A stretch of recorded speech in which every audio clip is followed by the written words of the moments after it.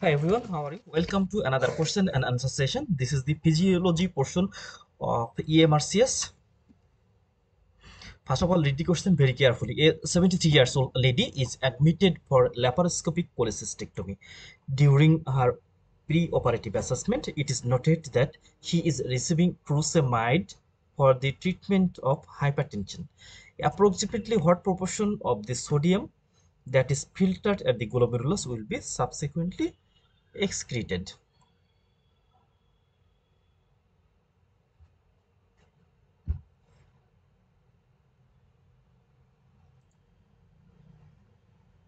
So here they want to know about the furosemide, what proportion of the sodium is reabsorbed mainly. So let's see here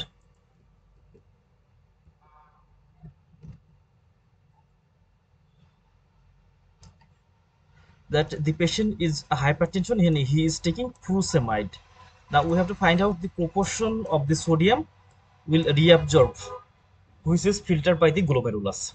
So here the options are up to 25%, up to 75%, between 3 and 5%, less than 2%, and between 1 to 2%. So for knowing about that, we have to know details about the nephron or different part of the nephron and the absorption of the sodium in the different part. So first of all, here we can see a complete nephrons, and it is the glomerulus, then proximal convoluted tubule, this is loop of Henle, this is thick ascending loop of Henle, then distal convoluted tubule and collecting duct and collecting tubule.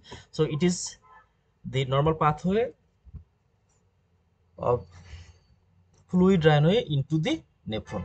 So here first of all, here we can see this is the proximal convoluted tubule, and here we can see sodium reabsorption occurs 65 to 70%. So maximum, that means maximum sodium, that is the 65 to 70%, they are absorbed from the proximal convoluted tubule. Then here we can see this is the thick ascending limb of loop of Henle, and in the thick ascending limb of loop of Henle, about 25%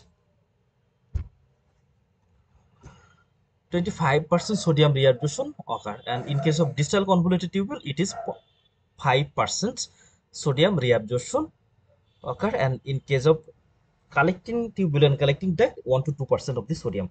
So this important area, one is the proximal convoluted tubule, about 70%, thick ascending limb of loop of Henle, it is 25%, distal convoluted tubule 5%, and it is collecting tubule about 1 to 2%. So here we can see the proximal convoluted tubule. Here the diuretics works, and this diuretic is the carbonic anhydrase inhibitor. So the carbonic anhydrase inhibitor,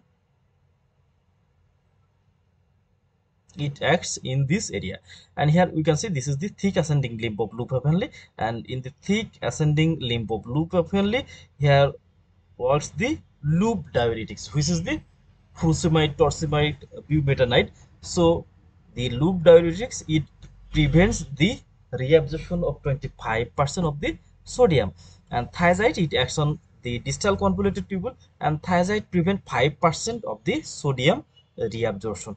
And in the collecting duct, here we can see this is the potassium sparing diuretics.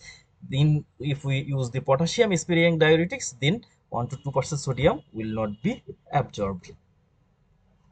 In this picture also, here we can see this is the glomerulus, proximal convoluted tubule, loop of Henle, as thick ascending loop of Henle, distal convoluted tubule, and collecting duct. And here our option, which is the loop diuretics, which is the furosemide, and furosemide is responsible for the prevention of the reabsorption 25% of the sodium. So it is now our answer. So the loop diuretics can lead to marked increase in the amount of sodium excretion, and it occurs in the thick ascending limb of loop of Henle, and decrease medullary concentration gradient and increase free water excretion, as well as loss of the sodium, and it is up to 25%. So the furosemide, it used for hypertension, it causes excretion more up to 25%. So it is the answer of this question. Thank you all.